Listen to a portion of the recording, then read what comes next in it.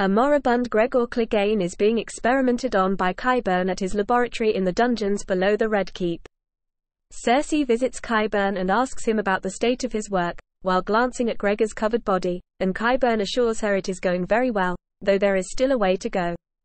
Then, Gregor suddenly spasms, and Qyburn gently shushes him and tells him to go easy. During Cersei's imprisonment by the Faith, Qyburn reminds her that the work continues. After Cersei's Walk of Atonement, she returns to the keep where Qyburn covers her up and is pleased to introduce the newest member of the Kingsguard. The mountain stands as tall as ever, fully covered in Kingsguard plate armor. Only his reddened eyes, surrounded by pale bluish flesh, are visible through his helmet. With Cersei's feet injured and bleeding, he is instructed to carry her.